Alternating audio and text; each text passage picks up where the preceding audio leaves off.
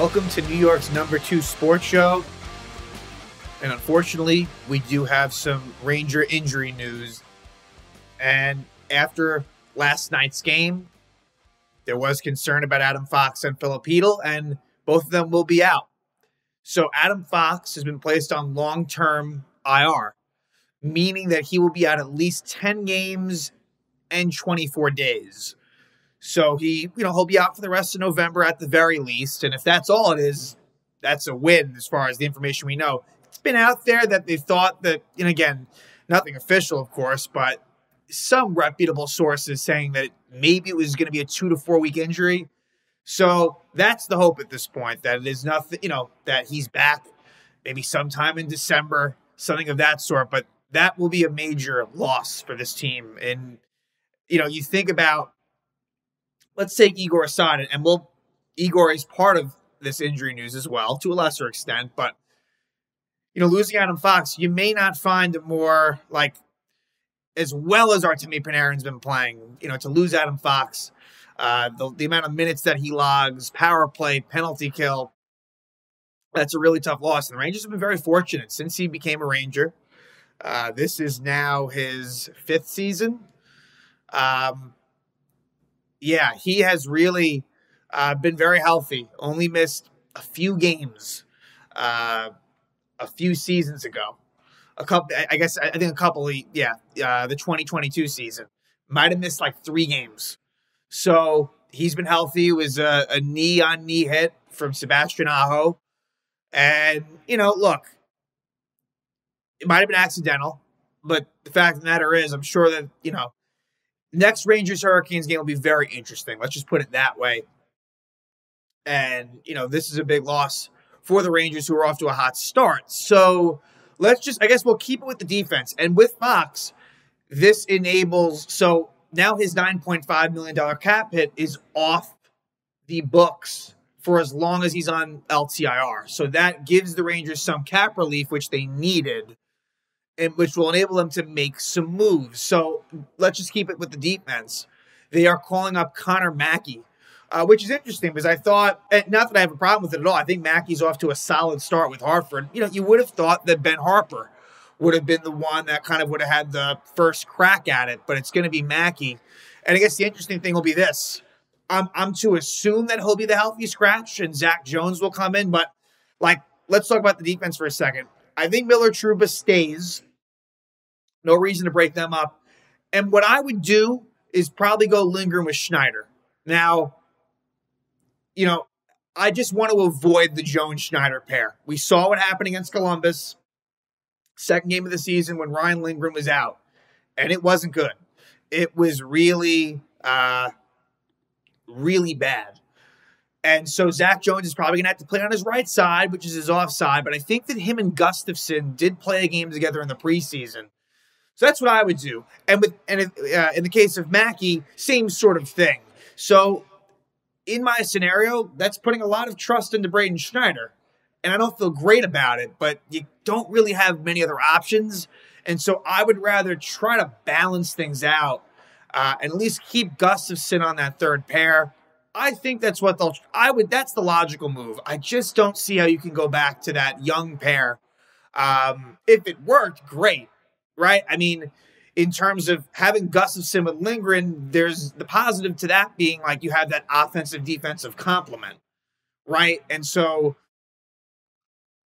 we'll see what happens. And again, I would think Connor Mackey will be the healthy scratch. Zach Jones needs to get in the lineup. And I would assume that Mackey comes in as your 7th defenseman, but don't be surprised if he, comes into play, certainly considering how long Fox will be out for. So that's the defense. And of course, Gustafsson will take over on that power play 1 unit and Miller on power play 2. It is kind of funny in thinking about that, how Jacob Trouba, who was a staple on the second power play unit, isn't even really close to that now, as it should be. And I think it's probably, it's been good for him. He's had a nice season to start. Now let's talk about Filip. Filip, who collided with Jesper Fast. I think that's where the injury came from, and it sounds like it's a concussion, which I'm not surprised. Some people thought maybe it was a hand or wrist, and there's been no confirmation. But I think it's a concussion, which he's had This is like the third or fourth concussion he's had like in the last few years. And so he goes on IR. So now so what that means is his cap is still on the books, but now he's not on like the active roster, so to speak. So Chytil will be out for at least 7 days. And I suspect it might be a little bit more than that. I think Chytil might be out for a little bit. Don't think it'll be I don't think it will be long term.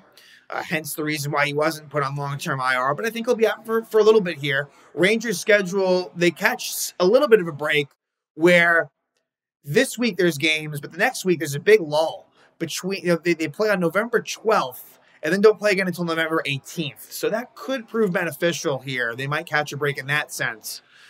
And the Rangers call up Jonny Brodzinski, which makes total sense.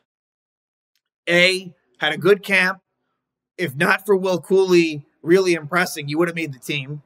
And he's been great, in Hartford so far. He's, obviously the offensive numbers aren't going to translate to the NHL, but that is one that makes sense. Another news bit is that Barclay Goodrow will not be playing tomorrow night as his wife is giving birth. And so he will be with her. And so what that means is that Brodzinski and Pitlick will be in. Now, when Goodrow is back, that'll be interesting to see what they decide there.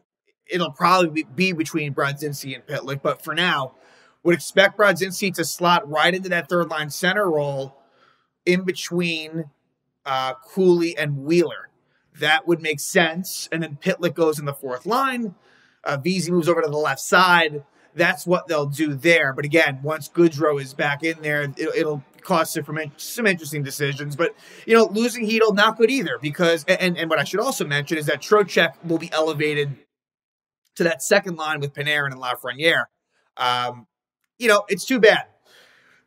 Chytil, I feel like it was, an up and down start. No goals, but, it's not like it's been all bad for him. A little streaky. Again, I think that overall, I'd call it underwhelming, but also definitely like him on that line with Panarin, so that loss will be felt for sure, just in the fact that, hey, Brodzinski is your third line center, for example, or even if it were Goodrow, it's just different.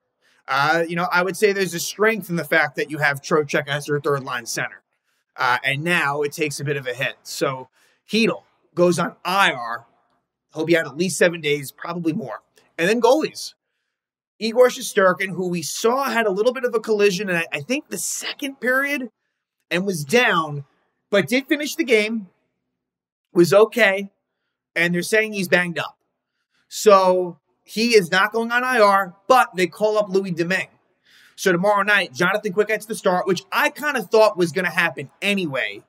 But now Domingue's the backup. And so will this cause Igor to miss some time? Maybe a little bit, but I think you don't love to see it, but the timing of it, I think, is okay.